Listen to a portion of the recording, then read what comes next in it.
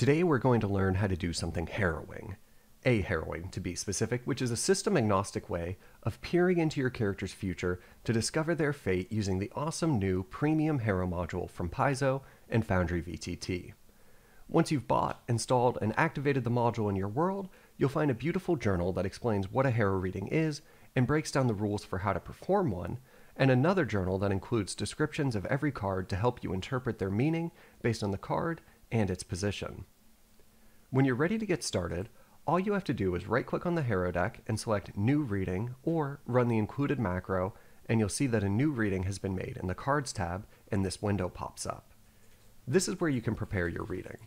You can rename it in the top left, get quick access to the rules and the Harrow Deck by clicking on these icons, and you can choose the suit of cards you'll be drawing from for your reading with this drop-down, or you can leave it on any to randomize it.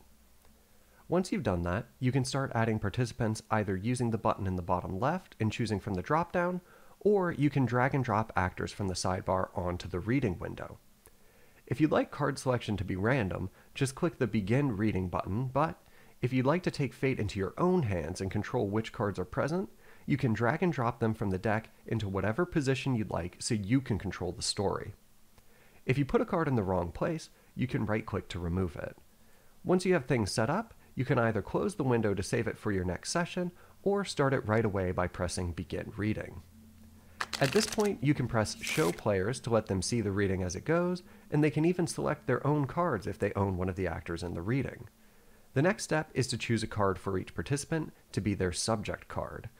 Your players can either click on a card to choose it for their actor, you can click on a card for them, or you can press the Choose Subject Cards button to do it automatically for everyone. If you chose their subject card for them in advance, that card will always be chosen no matter which card they click. When the subject cards are chosen, press the Spread button to go to the next step. Now, each of the cards can be revealed one by one with a click, or all at once by pressing the Reveal button. You can hover over each card to learn its name, its current position, and whether that card is a match for the position that it's in. Cards that match an actor's subject card will glow in the same color. There are also icons at the top center of each card that you can hover over to see their values. You can click on each card to see it in a larger view, and when you're in this view, you can press the Interpret Card button to learn more about that card and what it might mean in your reading, and you can click again to go back to the grid view. Once you're finished, you can close the reading or reset it to start from scratch.